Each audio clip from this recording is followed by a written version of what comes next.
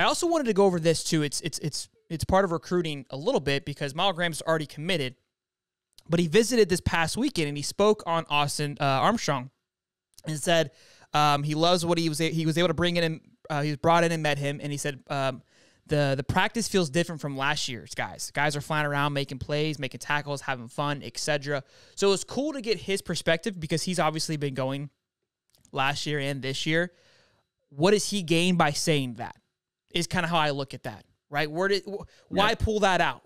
And I think, because again, he doesn't benefit from the team doing well. He doesn't benefit by saying that. He's already committed. He's already bought in, right?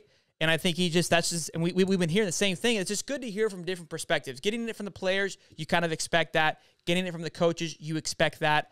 Getting it from even the beat writers, you expect that. The recruits, I don't always expect that. I expect to hear him say like, yeah, it was a great visit. These guys are really cool, blah, blah, blah, blah, blah. But somebody who's been watching it the whole process, watching this culture build, and again, these guys are becoming more and more bought in. The Miles Grahams, Chauncey Bowens. Darius Hayes is obviously new to the mix, but loved reading and seeing that Miles Graham had some great things to say about Austin as well as the defense, just having a different energy. Yeah, and I've interviewed Miles Graham before, man. He's completely 100% locked in. I mean, he's not going anywhere. You know, DJ Lagway's not going anywhere. And this point last year, you didn't have as good of a start as you did this year. I mean, you have very much, 5-star quarterback, should be a 5-star linebacker. Miles Graham, he will be. He should be anyway. Sure. And then Darius Hayes, Chauncey Bowens. I mean, Chauncey Bowens, a top 10 running back, could be a top could move. And I was talking today, I got with some guys about the running back room. We're talking about, obviously, Zeke got released today.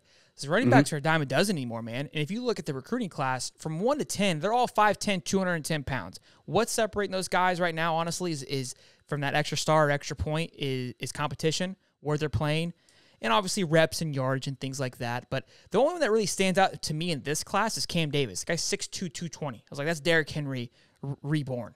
But everyone else is about 5'10", 5'11", 210 pounds, Chauncey Bowen himself. So I was like, look, you're not. It's not much separation. All we're looking for is what sounds cool. It's like, oh, we got another 5-star. But I'm beyond excited for Chauncey Bowens, and we've got a list of guys to go over in here in just a minute. Other potential running backs as well.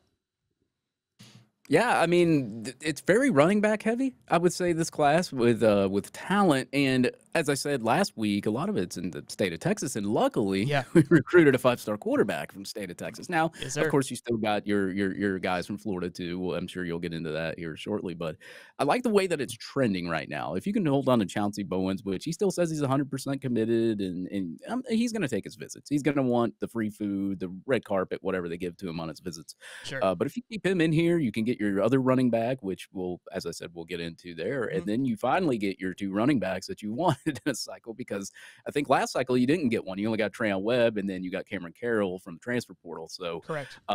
Yeah, it's good that you were able to lock in a running back this early, and you've got till December or February to lock in another running back into this class. So it's good. Like I said, really good start for the Florida.